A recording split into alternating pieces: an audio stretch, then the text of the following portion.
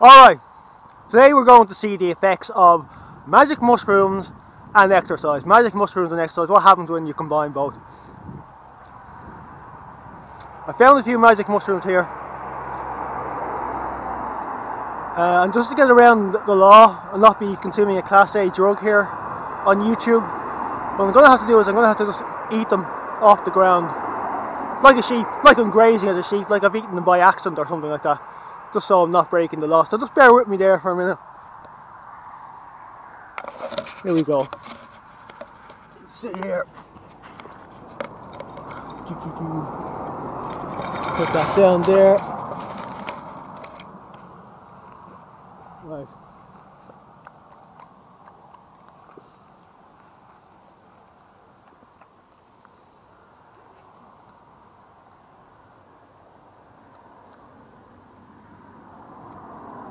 Bah!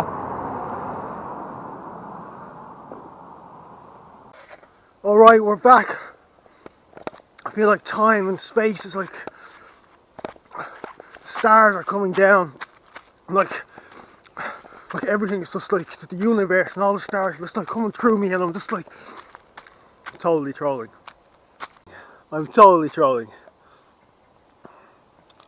There is no way I could do a video on mushrooms. Never gonna happen. Never gonna happen. But I did take mushrooms the other day. Some early season Liberty Cap mushrooms. It's growing here in the park. The first of the season to come up. And I just thought to myself, the thought came over me,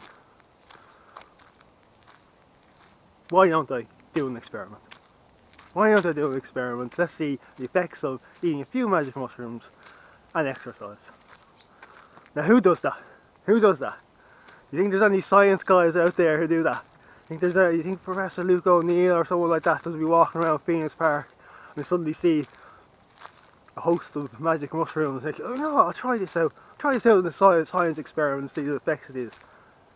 Nobody. Nobody's doing what I'm doing, right? You find another channel where somebody else has done this. So,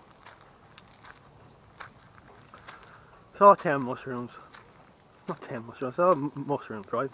I said I'd take 10, which isn't enough to get any effects. It would not from early season mushrooms, no way. It gets stronger later in the year, but that's another story. So, 10. But what about with the exercise? So, I took the 10 mushrooms, started running. The plan was I'd run for an hour, and then after an hour I'd be at the peak. All those 10 mushrooms will be in my bloodstream by then. And then I tested it with interval sprints. We'll see what interval sprints would do. That was the plan. So I ate them, started running, and I wasn't having any effects. Nothing that couldn't be your imagination. Nothing that couldn't be a placebo. I was running for an hour. The only thing I did notice was I had a headache which went. My headache which I had earlier had gone. And magic mushrooms can do that. Psilocybin has that effect.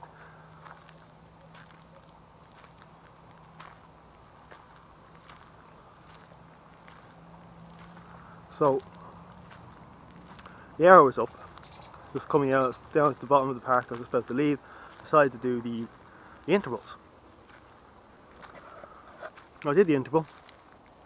Just the one. I can only manage one. Flat out. It was about a minute and a half. And the last 30 seconds was full on, like full. You know, like you're dying. And I could sort of feel something coming over me. Something strange was happening. It wasn't just the intensity of the interval. And when I stopped, after a minute and a half, I was breathing. And everything else was breathing with me. Everything else was breathing too.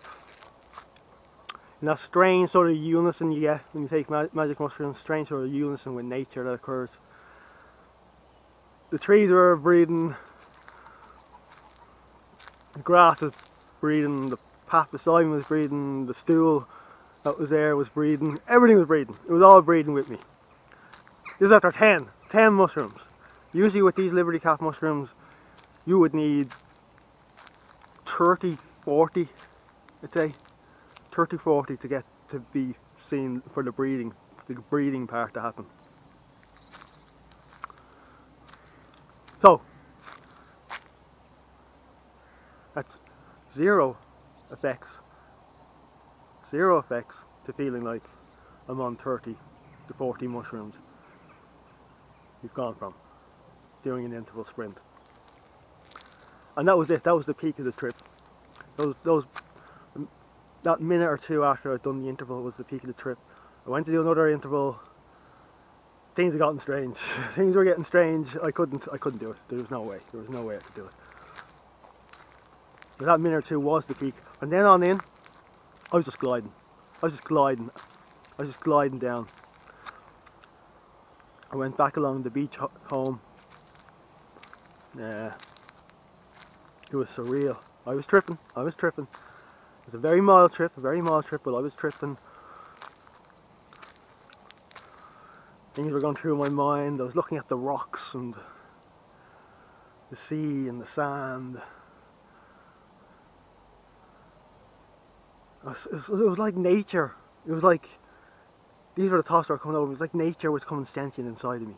It's like nature was coming sentient inside of me. It's like the rocks were coming into me and looking at themselves, and the sand was coming into me and looking at itself, and the sea was coming into me and looking at itself. Like I was sharing my consciousness with this other entity.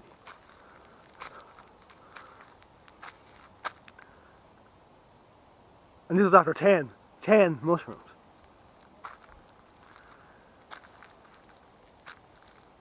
10. I was like, I could see how ancient it was. I was sharing my conscience with, the rocks were looking at themselves, the sea was looking at itself, the sand was looking at itself, and it was like it was looking at itself and saying, look how ancient I am. Look how ancient I am. And this Kev Boy guy. He was just Kev Boy guy. I mean, he's nothing. This Kev Boy is nothing. Kev Boy is nobody. And here I am. I'm just ancient. I'm timeless, immortal almost. This is after 10, Like I know rocks don't actually become sentient inside your brain when you take mushrooms. That's not a thing. That's just what was going through me. That's what it felt like. You get this weird connection. When you take mushrooms, you get this connection with nature. It's like your conscious. Think of it like driving a car. And rather than you having two wheels, two hands on the wheel, you're sharing it with someone else. You're sharing it with nature, I suppose. That's what it feels like. And you're sort of like looking at the other person, and you're like, do I trust this person? And it gets stronger and stronger. You lose more and more control over the situation. 70, 80, 100 mushrooms. That's when things start melting. I don't care what anyone says. Nobody enjoys 100 mushrooms. It's an experience. Mushrooms are always an experience. So, I got home, and my eyeballs were like, my pupils were saucepan pupils. I had saucepan pupils. Again, this is after 10. You should not be getting saucepan pupils, dilated pupils after 10 mushrooms. That's 30, 40 mushrooms at least. Yeah, a really good trip, really good experience.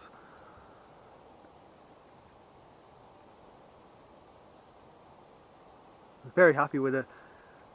So, I'll continue on. We'll finish this with a sort of science theme. Effects. As I said, I peaked immediately after the interval, high intensity interval sprint. What's happening? You're wondering what's happening. Why? I was testing the exercise and the effect. With the exercise, you got the blood flow going. not the blood flow going. And what will happen there is more of it should concentrate in the brain with a higher blood flow. So under 10, with moderate exercise, no effects. Moderate exercise, no effects.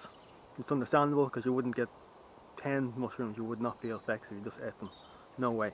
So even with the running, moderate exercise. But then with a high intensity, full on sprint, we went from no effects whatsoever.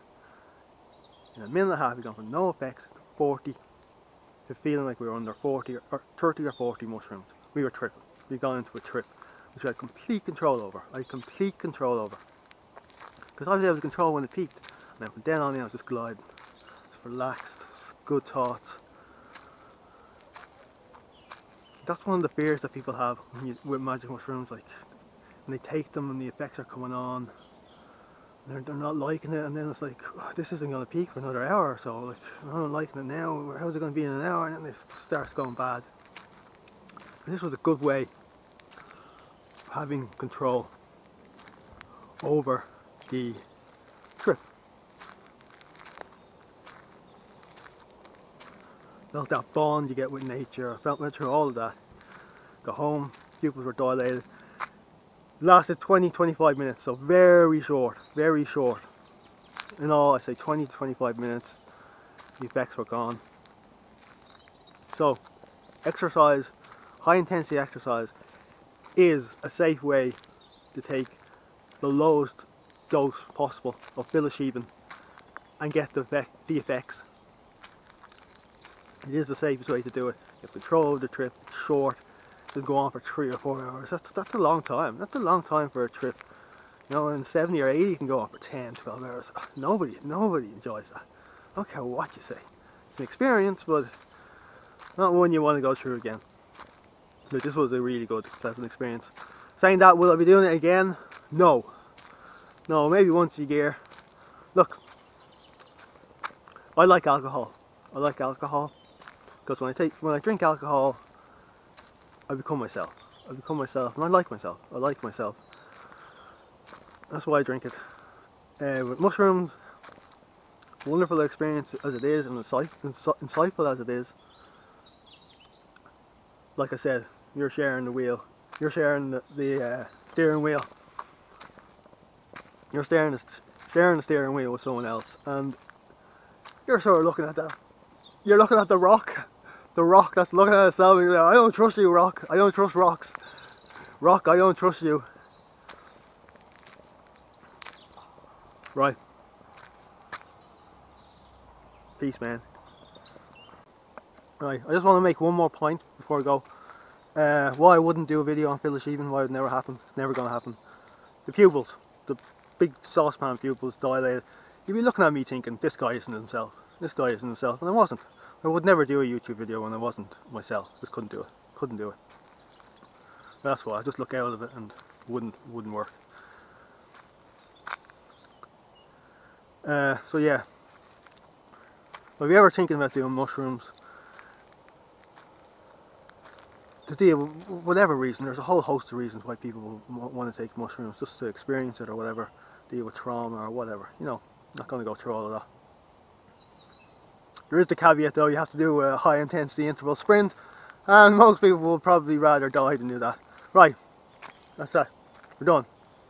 Catch you next time.